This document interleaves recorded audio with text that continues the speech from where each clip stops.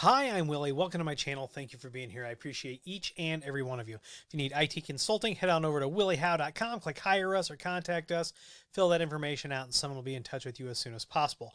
What we're going to look at today is UniFi triggers. And so what is UniFi triggers? It is a place in the log file that when we have traffic rules set up and those traffic rules, those conditions are met, we can see that there. So this is like a way that we can verify that our traffic rules are working and they are catching things. So let's take a look. So here's my UDR.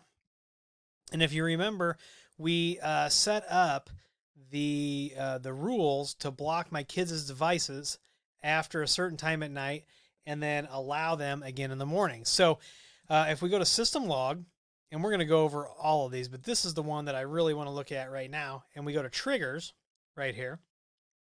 You can see, and now I have them suspended temporarily for the holidays, but you can see that yesterday the Apple iPhone SE 2020 was blocked. Now I'm not sure what the phone was trying to get to. You can see the Nintendo Switch was blocked, and it's because it hit this block kids one rule. So you can see all of the times that it was blocked. So it started at 9:30 yesterday.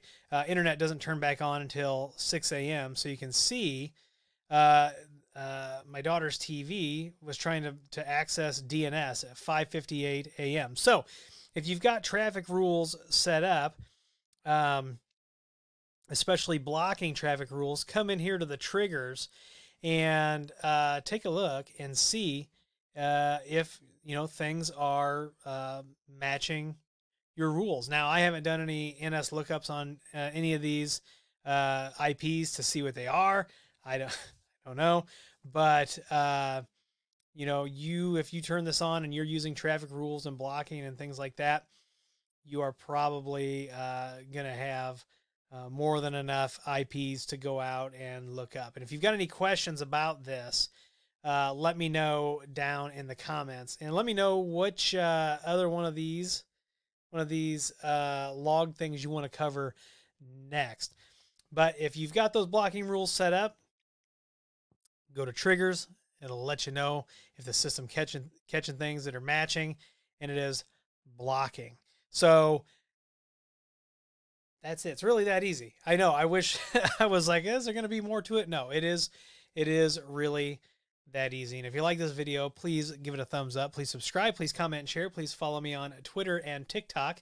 Those links are down below, along with our Patreon link, Amazon affiliate links, other affiliate links, and that link to our website where you can hire us for consulting. Once again, I'm Willie. I want to thank you for being here. And as always, I'll see you in the next video.